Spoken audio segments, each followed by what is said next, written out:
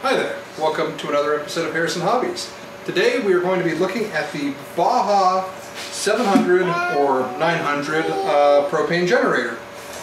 In today's test we'll add some oil to it. Got some old 10 weight 40 here. I didn't really trust the oil that came with it, especially because I think that there may be a good portion of the oil already on the unit here. So we'll get some oil in it, we'll get it started, and then we will hook it up to an oscilloscope and we'll see what kind of waveform it has. In reading online, I noticed that a lot of reviews were saying this has a modified sine wave, which is basically a square wave. And so we'll be able to put it under load here and we'll see how square that wave actually gets, and we'll make an assessment on whether or not that's probably going to damage inductive loads, such as fans or compressors on a refrigerator, stuff like that. It does seem to be a fairly quality generator based on the reviews I've read, so I'm not sure if there will be any issue, but yeah, we'll get it going. We'll do a quick look around it, and then we'll see how it does. Okay, so the first thing that we've got to do here is remove the front panel. Fasteners are not captured, so they'll fall out, so make sure you don't lose those. It comes with the included screwdriver here. We'll try to manipulate this off. There we go. Okay, and so there it is.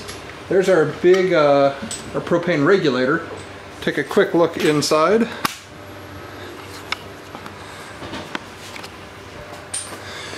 This is a very, very small engine.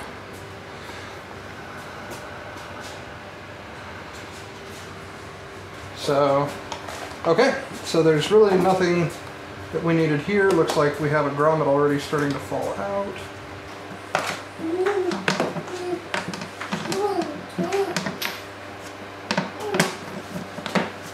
There we go.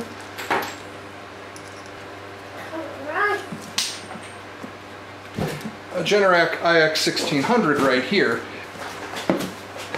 Generac is much heavier, but about the same size. So, granted, you're almost double the output of the Generac versus this, but for an all-propane solution, this may be a pretty good guy. Let's pull this off.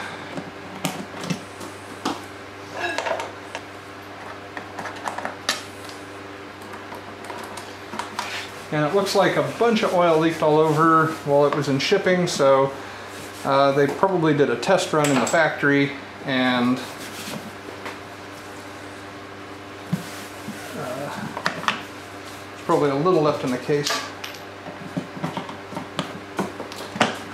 There we go. Okay. So here we are. We've probably got an air filter here. Got a, looks like auto choke.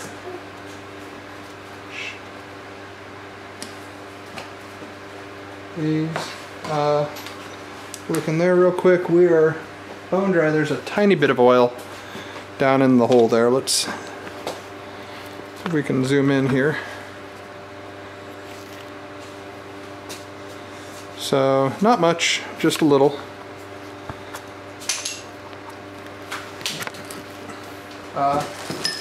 Fortunately for us, they furnished a handy-dandy single-use funnel. So we can get this in. We basically want this to go to the bottom of the threads.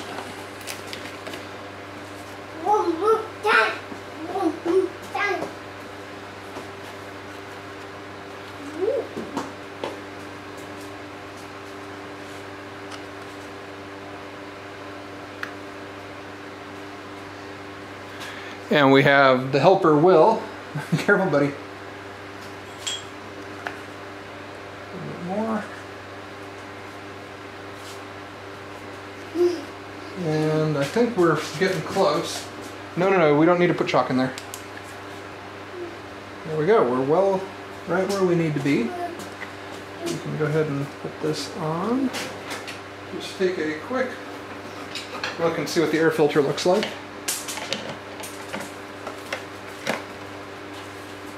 Okay. Just a regular old foam filter. Nothing special, but it's there. We're good. Okay.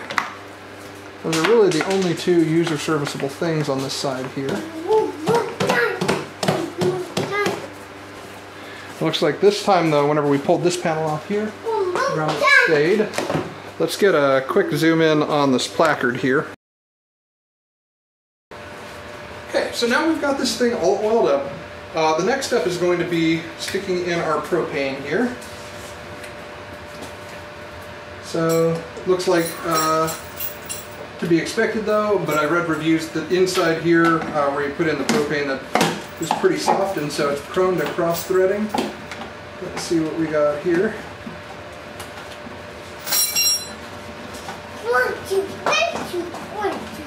Okay. We got it. As long as you don't gorilla strength it in, it should be fine. Okay. It's also kind of awkward to hold there, but I think we got it. Now, according to this manual here, so some other features that it comes with is it did come with a spark plug tool. It came with the screwdriver that we used to remove the side panels. It also comes with a 20-pound propane tank adapter. It's really short here, so again, that was another negative on this that I read, but let's give it a shot. Okay, so now the first thing that we do in the startup here is going to be hitting the prime button. Certainly heard that. We'll go on to on, and let's give it a pull. Wow, that is easy. Give it a little, so there is no choke here.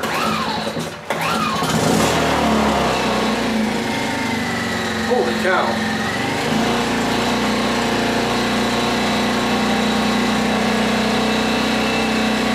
This thing is quiet.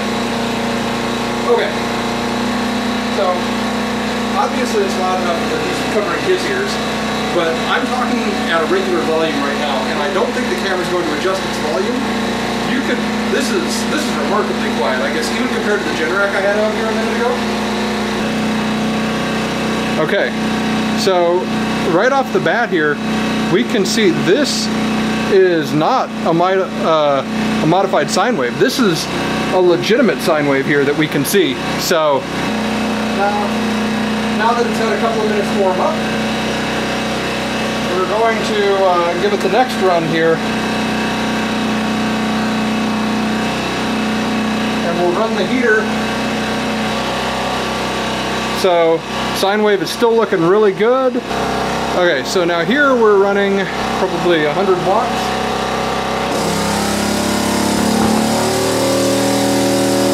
And then there, the sine starts to get a little bit choppy. Okay, and it cut out. And right now we can see it says overload. So we're gonna have to grab the multimeter here.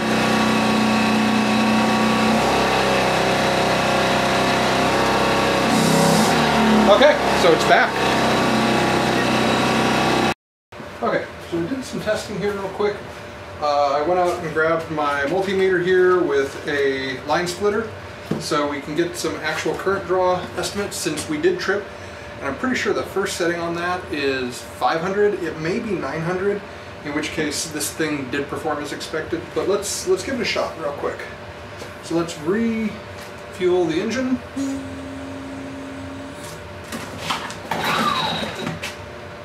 Okay, we're good here. Okay. Pulling 0.23 amps, and at 0.23 times, so this I don't think I have calibrated right, because this is saying that I have 300 and something volts. So we'll just grab these leads.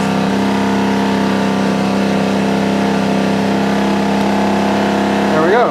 We're at 120.7 volts.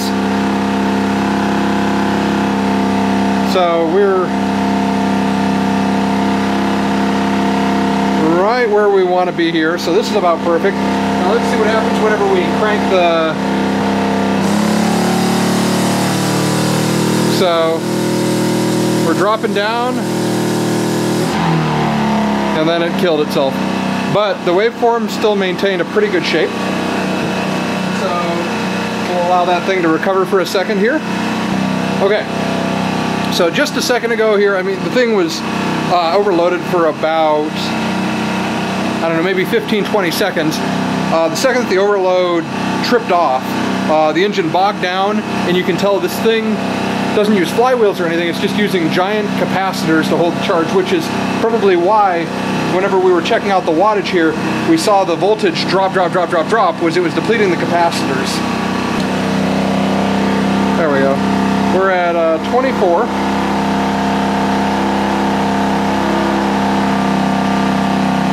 And then we go 0.24 times 120, because we're right there, is 28 watts.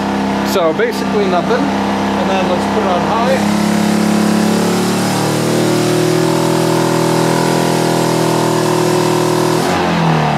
So it looked like we hit about 8.2. We were struggling there. We can plug that in and get mains on it. 8.2 times 120 gives us 984. So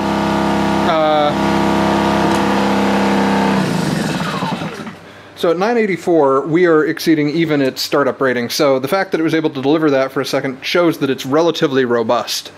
Well, this concludes the testing of the Baja 900 or 700 watt generator here.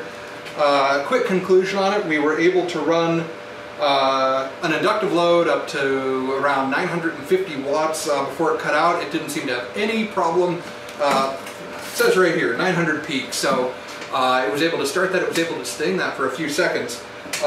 Feeling around here, again, it's only been shut off for a couple of seconds, I just repositioned the camera, and it's basically cool to the touch. You know, there's a little bit of warmth here, but overall, for a $300 generator, this thing is awesome. You know, I've seen them go on sale quite a bit for even down around, you know, 200, 220. So if you're trying to power a fridge, maybe charge your cell phone during a power outage, this thing will certainly fit the bill.